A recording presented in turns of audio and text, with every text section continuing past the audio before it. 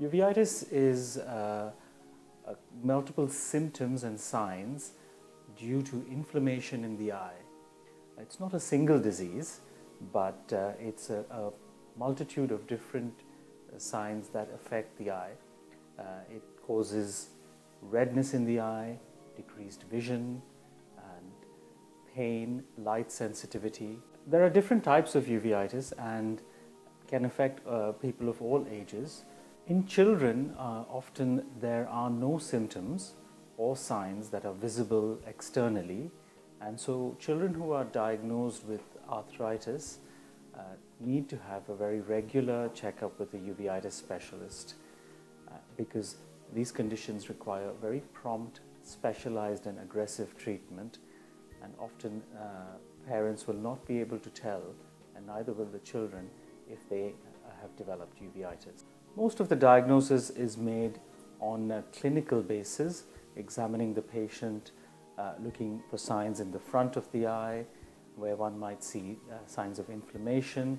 We would often dilate a patient's eye to look inside, to look at the vitreous cavity, the optic nerve, the retina and the blood vessels.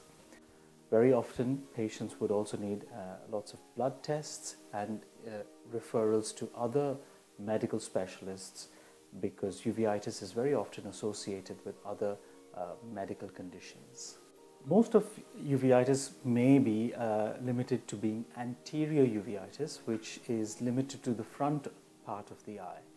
This, although very painful and debilitating, can be treated very often with drops for a prolonged period of time, and sometimes may require injections near the eye and occasionally medications given orally. If you have uveitis that affects the middle or the back of the eye, then you may need more extensive treatment in the form of tablets, often starting with cortisone or steroid tablets, and then long-term treatment may include immune suppression treatment. Uveitis needs a very detailed investigation to come to the right diagnosis.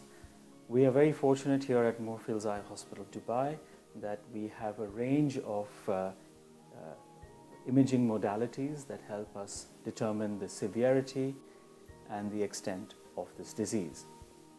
We have sophisticated OCT scanners which help look for swelling in the retina.